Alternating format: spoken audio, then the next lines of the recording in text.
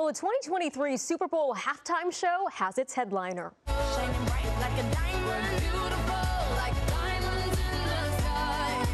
Rihanna teased the big announcement on social media, posting this picture of her tattooed hand holding a football. Back in 2019, the Grammy winner turned down an offer to perform at the Super Bowl in a show of solidarity with Colin Kaepernick. This year, for the first time ever, Apple Music will sponsor the halftime show. Super Bowl 57 kicks off on February 12th in Glendale, Arizona, home of the Cardinals. And if history is any guide, she won't be the only person performing during halftime, but she will certainly headline that show. Looking forward to it. Hello, I'm Mark Brown. Get more great ABC7 content by clicking the subscribe button for our YouTube channel. And download the ABC7 Los Angeles streaming app on Fire TV, Android TV, Apple TV, and Roku to watch on your TV.